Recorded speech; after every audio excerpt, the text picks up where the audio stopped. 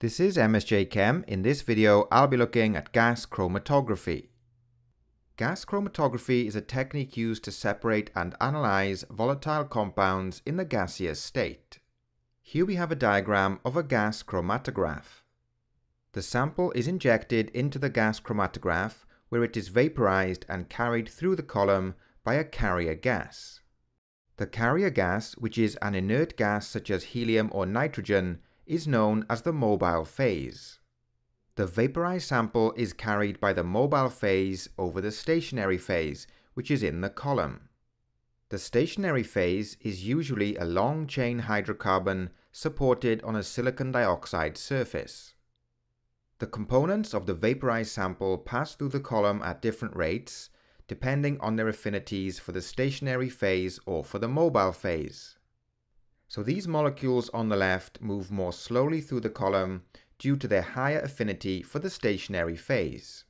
These molecules on the right move more quickly through the column due to their higher affinity for the mobile phase. The time taken for each component to pass through the column is known as the retention time.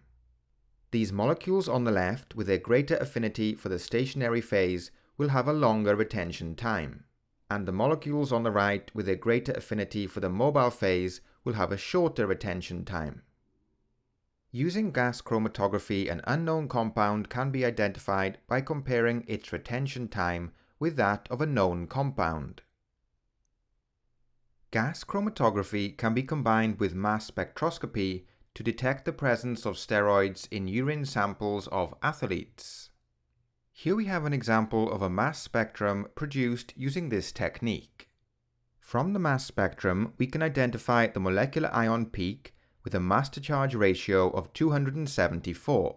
This indicates the presence of nandrolone in the sample, which has a molar mass of 274 grams per mole. As we can see from its structure, it has a steroid backbone, which is composed of 4 fused hydrocarbon rings. Esters of nandrolone are used by athletes as performance-enhancing drugs.